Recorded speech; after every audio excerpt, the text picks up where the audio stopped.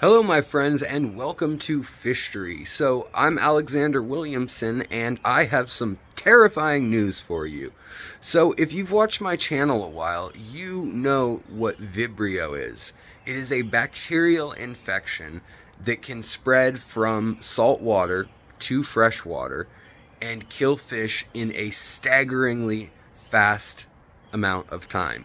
Now, I had an infection of this, and I actually had to take it to the local university, the University of Washington, to figure out what killed 3 tanks full of plecos when I was breeding them, as well as some woodcats and a number of other fish.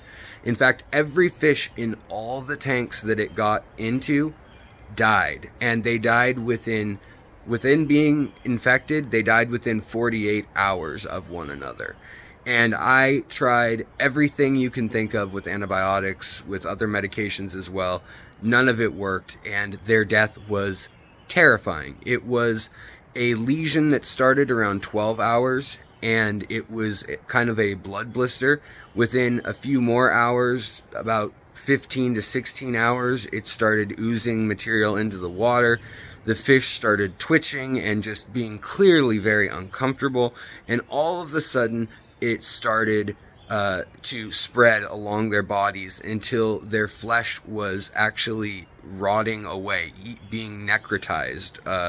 And this is a flesh-eating bacteria.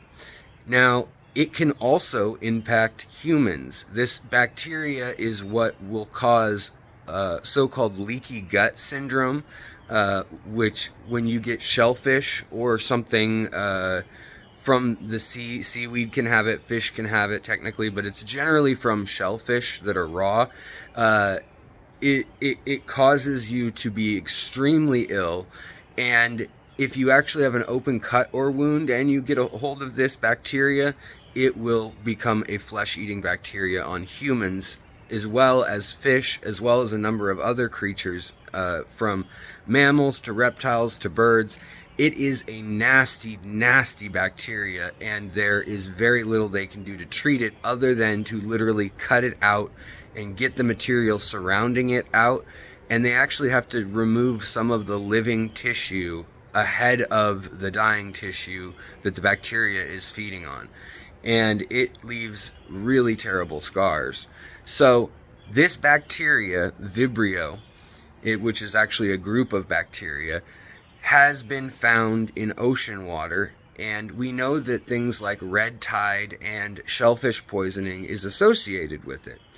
Now, the terrifying news that we just recently received in a brand new paper published just yesterday is that Vibrio is living in sargassum. Now, sargassum is a seaweed, and if you saw my recent video from Florida, you'll know that we right now are battling a bloom of sargassum algae. It's a macroalgae, bigger than any bloom ever in history.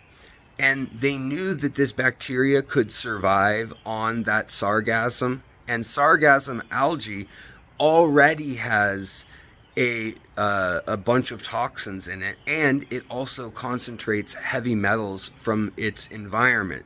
So this stuff washes up on shore, and it's nearly impossible to deal with in a safe way other than just straight up burying it. You can't burn it, you can't add it to crops like you would with other seaweeds and things, and it's just a really nasty seaweed, and it piles up in huge amounts, and then when it dries out, it can even go airborne and impact people's lungs and respiratory systems. So it's a bad deal. Over 10,000 people were hospitalized in the Bahamas already earlier this year when the first wave washed up, and we have a bloom of it unlike anything we've ever seen. 5,000 miles from end to end in length, and another few hundred miles across, and it is landing in Florida and the Gulf states right now, in the Gulf of Mexico. So we knew that this bacteria could live on sargassum seaweed or macroalgae. Now, the scary news that we just got is that it also can live on microplastics. And if you know anything about microplastics and the giant gyres that exist out in the ocean, things like that, where it's collecting in pollution, debris, plastic bags, pieces of big lighters, you know, you name it, anything that humans have made that's trash, that's out there, it breaks into little pieces, it floats, and it collects. We knew that that was also happening, and it's only been going on for around 50 years in the whole scope of Earth's history, right? In geological time, that's but a second. Yet, we just found out that this bacteria, Vibrio, can live on plastic. Not only that, but it actually is able to live, spread, and embed on plastic within just a few hours of being in the water with it. And it can only survive in the water free floating for a short time. It needs a host like that seaweed, or like a shellfish, or like humans or skin. And it turns out that now we're realizing it can live on those pieces of plastic, some of which are smaller than, you know, a grain of sand, and yet it can have thousands and thousands of bacterium colonizing it. Not only that, but it creates a bacterial film, and that bacterial film then gets thick and is far more dangerous than just a thin coating or the stray bacteria that lives on an uneven surface.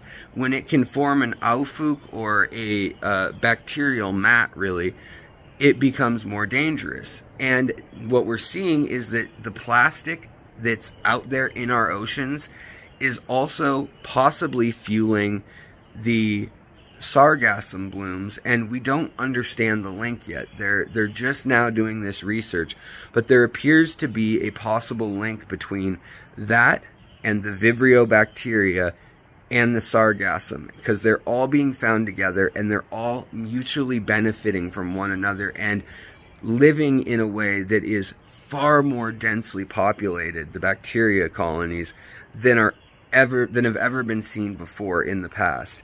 And it is creating what scientists that have seen it are calling the perfect storm, or the worst nightmare scenario. That, combined with how it dries out and becomes airborne, the particles of the seaweed, when it piles up sometimes 6, 7, 8 feet tall on the beach every single day, and they have to use bulldozers to get rid of it. This stuff is very problematic. Now we're adding in that we're seeing this flesh-eating bacteria living in it. Now, the way it hops into the freshwater aquarium, it can be in saltwater aquariums, it can be in very cold water also, and we knew this. However, now we're seeing strains, and it looks like plastic is one of the vectors that carries it, that are surviving in warm water, freshwater aquariums. Now, when I had it, it turned out that they thought at University of Washington about 4 years ago that I had some snails from a pond that may have been brackish, and those snails that came in on a plant probably had the Vibrio in their gut, and they are somewhat immune to it, and it then spread to a pleco, which they found the snail in the digestive tract of.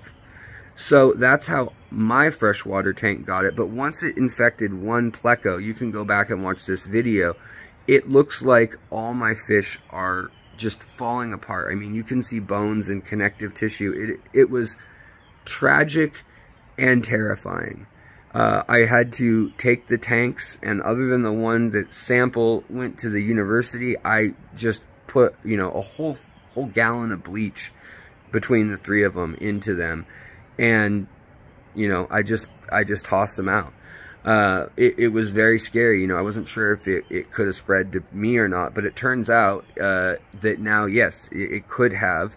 And this is something that is likely to become a more and more pressing issue now that we're seeing this trifecta of organisms working together.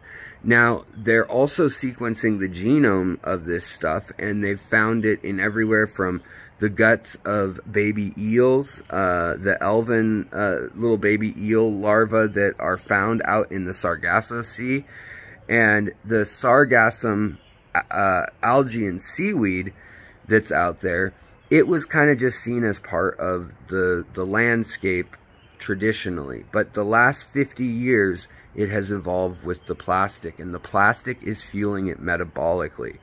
And with that in the water, the microplastics also are putting out enough chemicals, they're thinking perhaps, that is what's helping it colonize on the seaweed in new thickness levels and new layers, as well as if you just get a little tiny piece of plastic, it can harbor an entire colony that lives many generations, whereas it would be dead in the water, literally, without that.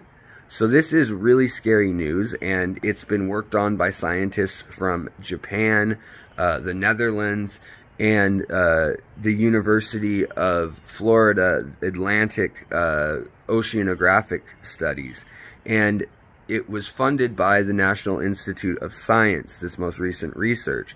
So it's just another thing to be thankful that, you know, we have scientists looking out for this, but they're trying to come up with an approach to how to treat this, what sort of medications or chemicals we could use to prevent this, and also what is even causing these giant blooms of this algae that we have records for 500 years in the Caribbean plus, and we've only seen it do this since 2011 anywhere near this scope. So something is changing, and it very well may be the plastics or even maybe oil spills, because there's something about the hydrocarbons that plastics are made out of as well that is metabolically driving this bacteria the same way as when it lives in flesh.